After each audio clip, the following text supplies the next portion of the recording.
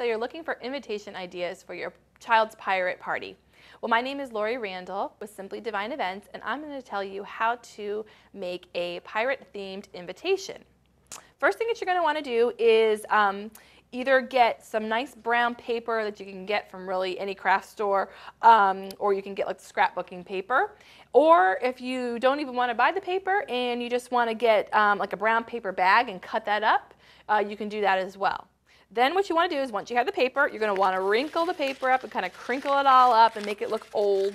What our ultimate goal is we're going to make this invitation look like an old treasure map. And then we're going to send it out that way. So you're going to crinkle it up, make it look really wrinkly and crinkled.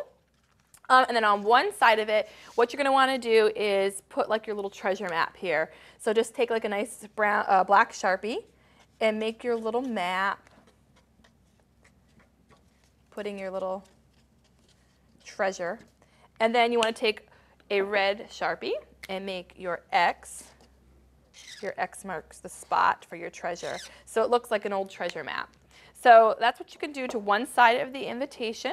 And then the other side, you can either print it on your computer, or you can just do like a nice, get a nice fine pen, black pen, and write the party information on there. And what's really important to put on your invitation is, of course, the date, the time, the location, as well as your RSVP information as well. And then also let them know when you want to RSVP by, that way that you're finding out everyone who's coming to the party. You might want to make it a little fun and stick with your whole pirate theme, word it like as if you're doing like the pirate slang, like ahoy there matey, a party's on the horizon, Ben the Buccaneer is turning 4, come to his party, and kind of word it that way.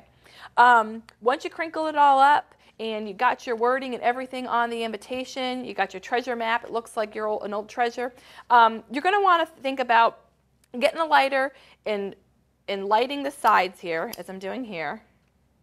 Go ahead and burning these sides, and then just blow it out like that. So you're making it look like an old treasure map that was kind of found that way, and just go nicely around the sides like this, blow it out, and it'll turn into a nice pirate invitation. So, hope you got some great ideas on doing this, and I wish you the best of luck and have a great party.